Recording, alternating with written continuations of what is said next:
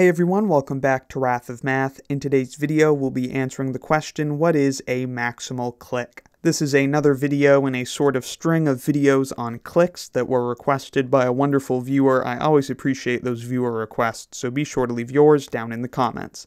And with that said, let's get right into the lesson. Here is our graph G that we'll be working with today. I'm going to assume that you already know what a clique is, but if you don't, be sure to check out my video lesson on it. I'll leave a link to that lesson in the description. For a quick one-sentence recap, a clique in a graph is a set of vertices that are all adjacent to each other. It's also sometimes defined as a complete subgraph. So for example, A, B, and C form a clique because they are all adjacent to each other. Now, what is a maximal clique? A maximal clique is a clique that cannot be extended by adding in another vertex of the graph. So what does that mean? Well, let's look at this as a non-example of a maximal clique. Like we said, this is a clique, but it's not a maximal clique because we could extend it by adding in another vertex of the graph. We can add in F and now have a clique with more vertices.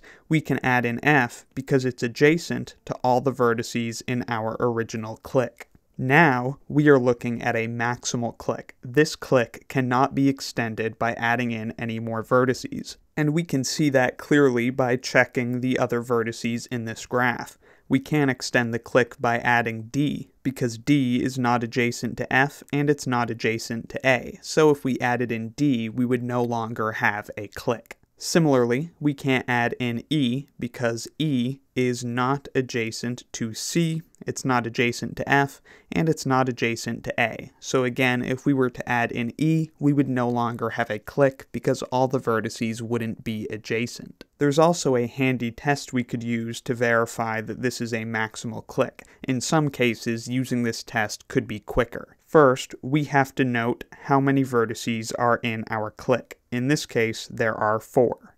Since there are 4 vertices in our clique, every vertex in the clique has to have a degree of 3 or greater. This is because if a vertex in the clique has a degree less than 3, it can't possibly be adjacent to the other 3 vertices in the clique. Therefore, it wouldn't be a clique. So since it's a clique with 4 vertices, every vertex has to have a degree of at least 3. Then, we check to see if any vertex in this clique has exactly that minimum degree of 3. We know they have to have at least degree 3, but we're going to see if any of them have exactly degree 3. We see that B has a degree of 5, C has a degree of 4, but then A has degree 3. If we were to continue looking, we'd also see that F has degree 3, but for this test, we only need to find one vertex with that minimum degree. Since at least one vertex in this clique has that minimum degree, we know that it's a maximal clique. So why does this test work? Well, if you pause the video and take a moment to think about it, I'm sure you can figure it out.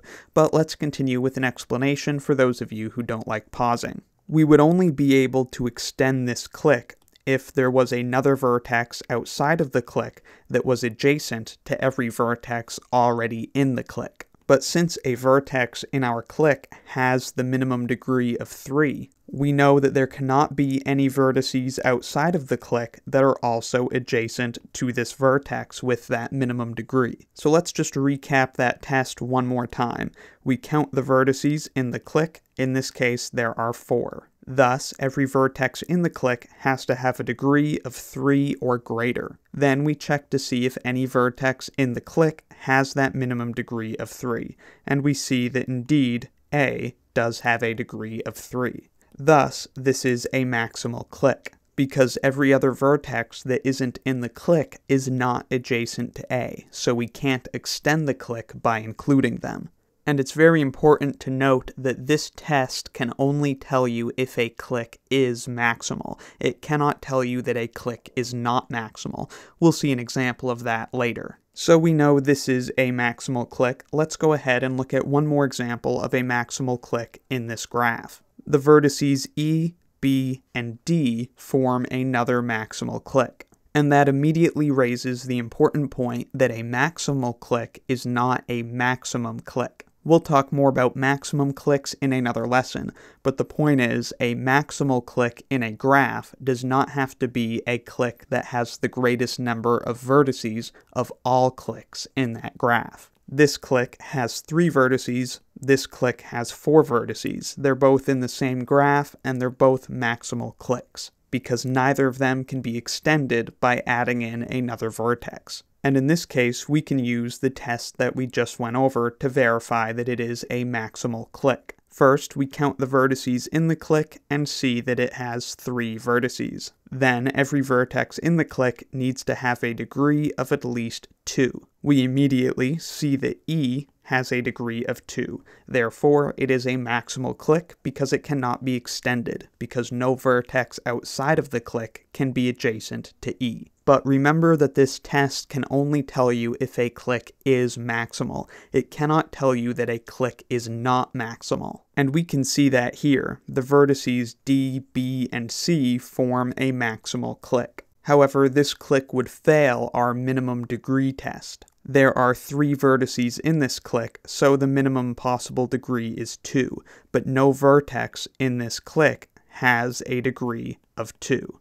However, if you look at the rest of the vertices in this graph, you'll find that we cannot extend the clique with any of those vertices. So again, this handy test can tell you if a clique is maximal, but it cannot tell you that a clique is not maximal. Even if a clique fails the test, it might still be a maximal clique, and that's where we will leave it for today. So I hope this video helped you understand what maximal cliques are and a bit about how to identify if a clique is a maximal clique. Let me know in the comments if you have any questions, need anything clarified, or have any other video requests. Thank you very much for watching, I'll see you next time, and be sure to subscribe for the swankiest math lessons on the internet.